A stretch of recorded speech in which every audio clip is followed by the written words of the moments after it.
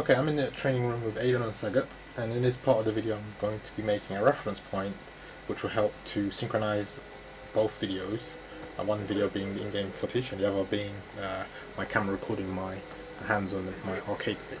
So, without further ado, I'm just going to go into the training options and turn on the input display. This will help in finding the reference point for the synchronization. I'm just going to press Aidan's roundhouse. For making a reference point, you can use any button you want. You can use special move and ultra, whatever floats your boat. Okay, I'm just going to go back into the training options and turn the input display. I mean, for your video, if you want the inputs to be displayed the whole time, go ahead. For this video, I just want to turn them off. Okay, so I'm going to try to do something semi-spectacular. Aidan maybe a cross-up combo into Rising Dagger into Ultra.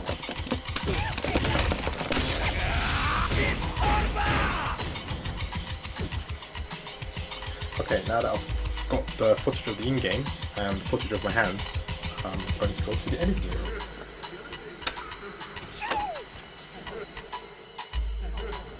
Okay, I'm in the editing room. As you can see, I'm using Kdenlive in Linux to make this video. And as you can see on the left hand side here, I have my two clips. One of them is named Hand View, the other one is named Game View. It's always good to label your clips for archiving purposes, or if you have a load of clips that you're going to be putting into the timeline, you want to know what you're putting into the timeline and not, dragging them in and trying to guess, oh, this is this clip, that's that clip. But anyway, on with the task. So I'm going to get the Game View video and I'm going to pop it on the second layer, like so. The reason why I'm popping it here will become clear later on in the video, but anyway, so basically I'm going to look for the first frame of Aidan's standing roundhouse, which I used as a reference point for the synchronization of both videos. And I'm just going to scroll through. It should be somewhere around here. Okay, there we are. Okay, there we go. And as you can see, this is why I left the input display on, because obviously if you're scrolling through and if you're not sure, where you are, how long, when the button was pressed, you can clearly see that, the roundhouse icon appears. So I'm going to scroll backwards and we're going to look for that first frame of the animation. And there he is at neutral pose. And there you go, there's the first frame. And if I scroll one frame forward, the icon should appear for the roundhouse. There you go. But we don't want that. We want the very first frame, which is here again. There you go. Neutral pose, first frame, neutral pose, first frame. Right, so I'm going to cut here and get rid of the excess that we don't need. I'm going to leave that there for the moment, and then I'm going to do the same thing for the hand view video. So I'm going to cut out from here and cut back in again when I get the first, my finger pushing down the roundhouse button for the hand view video. Okay, I'm back and I've added the hand view video, and I've also located the frame where my finger pushes down the roundhouse button, as you can see in the project monitor view. So as it stands now, everything is pretty much in sync. I mean, all I have to do really is just grab the game view video and drag it to the beginning of the timeline, even though the hand view video extends for, plays longer than the in-game video. Everything is still in sync. So what I'm going to do is going to go to the end of the in-game video, and that should be it right there. Grab the hand view video and chop off the excess that we don't need, like so. And everything is pretty much in sync. I know this because I've done this before.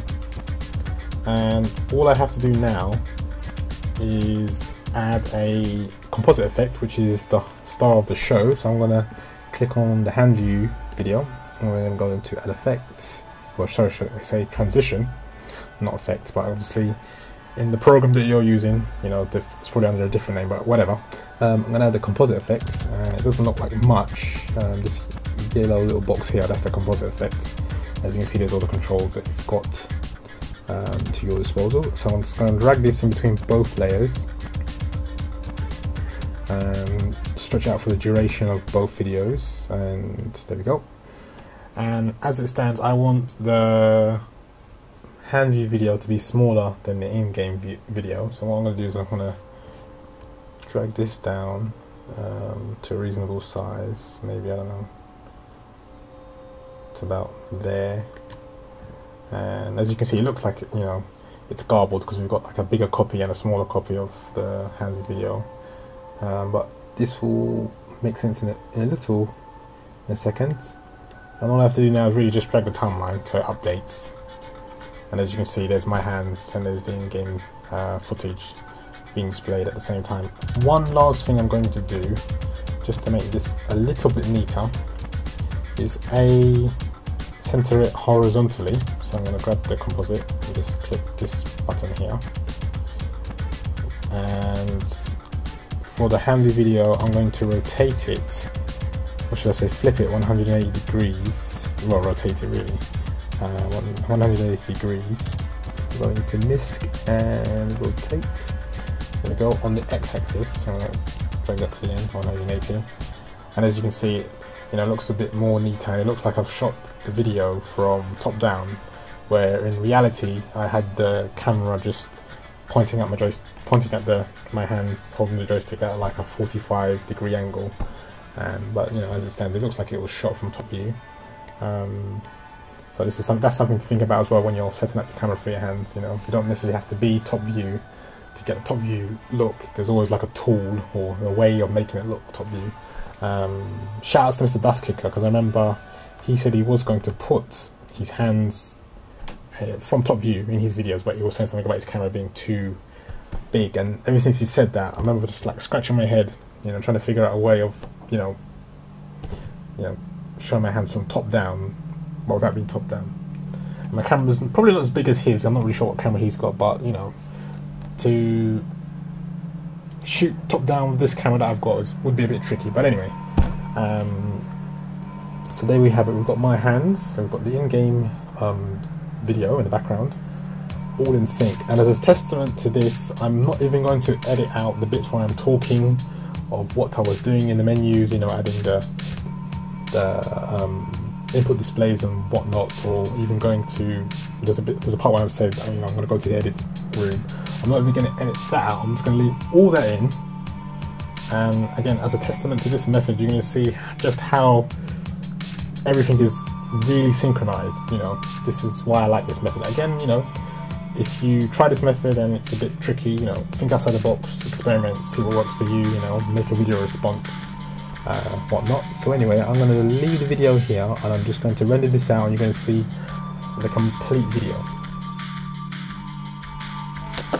For making a reference point, you can use any button you want. You can use special move and ultra, whatever floats your boat. Okay, I'm just going to go back into the training options and turn the input display. I mean, for your video, if you want the inputs to be displayed the whole time, go ahead. But for this video, I just want to turn them off. Okay, so I'm going to try to do something semi-spectacular. Fade on maybe a cross-up combo into Rising Jaguar into ultra.